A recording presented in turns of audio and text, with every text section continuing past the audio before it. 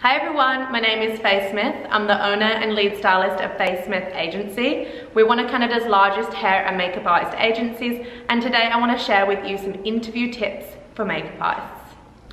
So I began my career back in like 2008 or something, like so long ago I can't even remember anymore. And I obviously began as a student and then began with really beginner jobs where I had to submit a resume and actually attend a in-person interview. And now of course as an agency owner I'm on the complete opposite side of things, where I'm receiving the resumes and the portfolios and I'm conducting the interviews. So I feel like I have a lot to share with you in this video, some really good tips. I'll let you know what I'm looking for when I'm interviewing a makeup and hair artist, and the things to do for sure and the things to definitely never do. So the first thing you always want to do when you're applying for any job, and especially as a makeup artist, is to do your research on the company that you're applying for the job for. So come to the company with your application and with your portfolio, with also knowledge about the company, what they do, and know what their style is and what they're looking for in their team. It's extremely impressive when someone includes a cover letter with their resume, just saying, you know, for example, if they were applying to become a part of Faye Smith Agency. I've been following Faye Smith Agency on social media for a few years. I love what you do. I would love to be one of the contact artists that you have, you know, some information and some knowledge about what you actually do is always a very impressive way to begin. It's going to get you noticed straight away. So when you're applying to be a makeup artist for any position, honestly, the resume is such a small part of what's important compared to your portfolio, because what's most important is that the work that you do is amazing. So prepare a really strong portfolio. And absolutely never, ever, ever put any of these ridiculous social media filters on your work. It's actually best to either have really light editing or none at all, so that the person who is reviewing your portfolio can actually see what you can do. Edited images are a complete turn off to me. I'll sometimes get people put these, like, you know, you get the skin blurring ones. It is unbelievably obvious. It might not be obvious to your average person, but to a fellow professional makeup artist, it is unbelievably obvious when you use those filters, and it actually does not do anything good for your work. So really do avoid those filters. Be true with your work, but make sure before you apply for the job that your work is strong enough, so you're not wasting your time and you're not wasting the company's time. So a lot of the time people ask me, like, someone might send me a portfolio and there's only 4 or 5 images in there, and I ask for more work and they say to me, I have a lot of iPhone photos, is that okay? The answer is yes.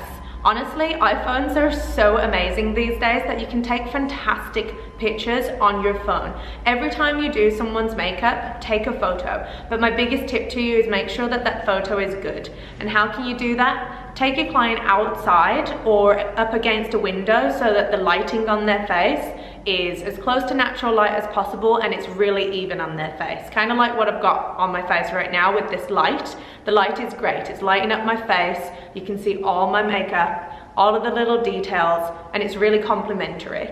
Never ever ever take a picture of someone where the light is from behind them. It's going to cause shadows on their face and it's just going to make your makeup look terrible. And remember to really have a play around with the angles too. You'll be amazed if you just move around your camera, how you'll find a sweet spot where that person looks truly amazing.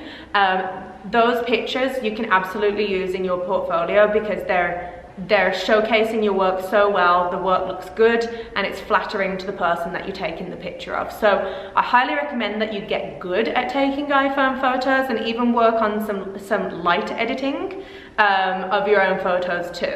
It's unfortunate that you know, you go and you work with customers or you do photo shoots and it can take a long time to get the pictures back to add to your portfolio. So if you actually take pictures of your own work, you have 100% control over your portfolio always.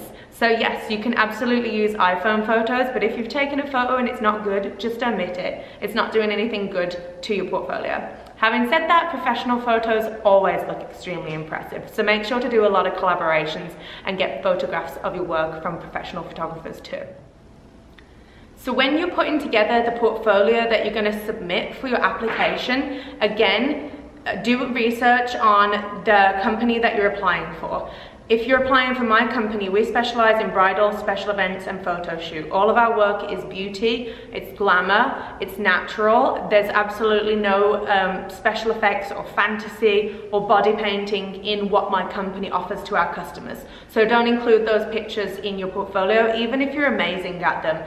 You could add a little line saying, I'm also extremely qualified in body painting, or I'm really great at special effects as well, just to let the company know in case there ever is a job that pops up. You know, it's good to let people know what you specialize in and what makes you different. But if you're applying to a bridal company, include your bridal work, your beauty work, your glamour work, anything that's a little bit more natural or editorial, and absolutely erase anything where you've painted butterflies on someone's face or made them look like a tiger. It's just not relevant, and it's, again, not adding anything positive to your application. So that's a little help when it comes to putting your portfolio together. Obviously your resume is going to list you know, what your actual work experience is so far. I know when people send me their resumes, I take a very quick scan. You know, if you've worked at Sephora or you've worked for another bridal company, those are wonderful things.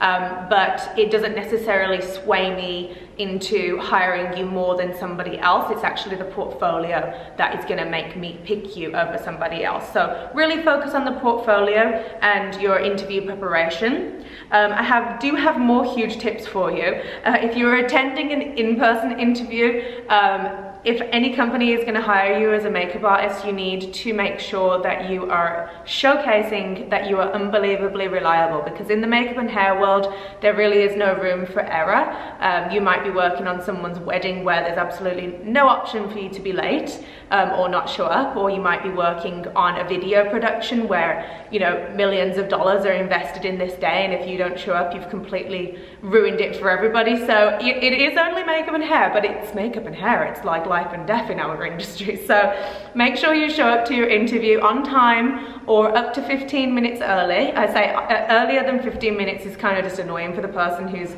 interviewing you, because they're obviously a busy person, but up to 15 minutes early and never a minute late. If for some reason something has happened and you are going to be late, call the company and let them know and apologize. You know, it is reasonable that someone just has a bad day and misses the bus, or the bus breaks down, but just call and never leave that person hanging. So reliability is absolutely extremely important, and you really want to showcase that in your just general ethic, even with answering emails. Be prompt with answering emails. Ask to schedule a phone call. Show that you're reliable and that you're organized.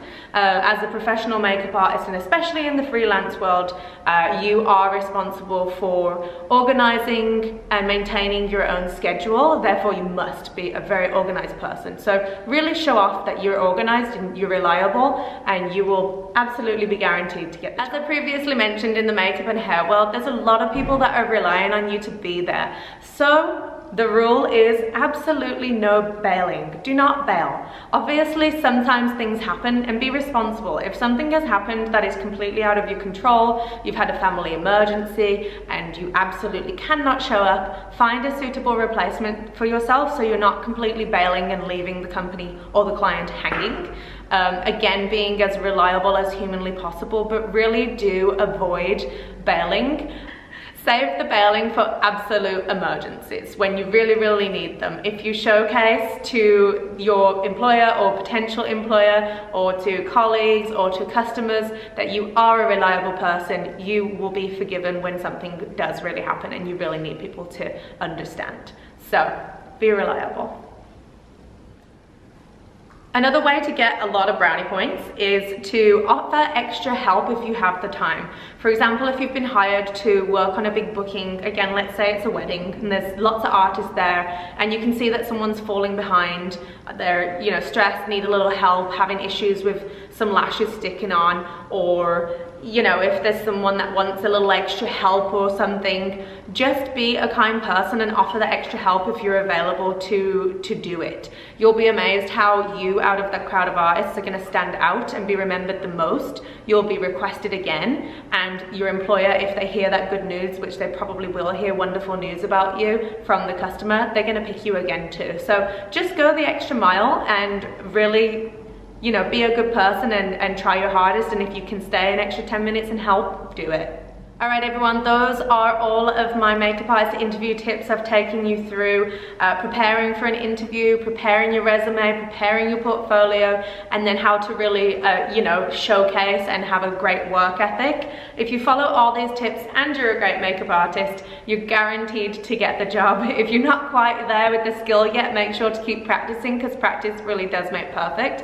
And good luck. If you are a makeup and hair artist in Vancouver or Toronto, we are definitely scouting right now and we are hiring like crazy. 2022 is absolutely the busiest year ever, so please do get in touch with us. We have an application form on our website, faysmith.ca, and we would absolutely love to see your work and to hear from you, so please do apply. If you enjoyed this video, please do remember to subscribe and leave me any comments. If you have any questions, I'm happy to help you with more and more interview tips. Thanks so much for watching, you guys. Bye.